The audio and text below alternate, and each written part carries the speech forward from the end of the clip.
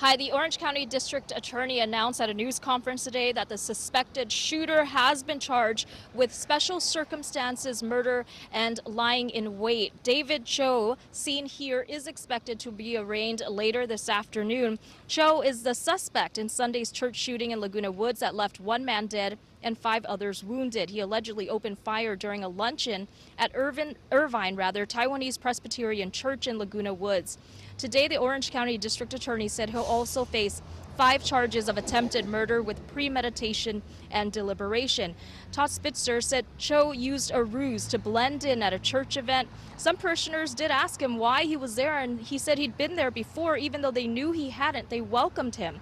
At some point, authorities say he chained the doors before he started shooting. Investigators say Cho expressed a hatred of Taiwanese people. He bought himself time to make these people feel comfortable with him. And then they were so comfortable at some point, and a lot of us have really struggled with this, and I've had this question and I've struggled with it too.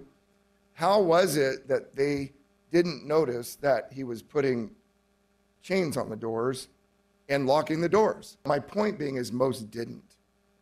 And that's because he had set up a scenario where he made people feel comfortable. So they weren't alert to the danger, and he concealed his purpose.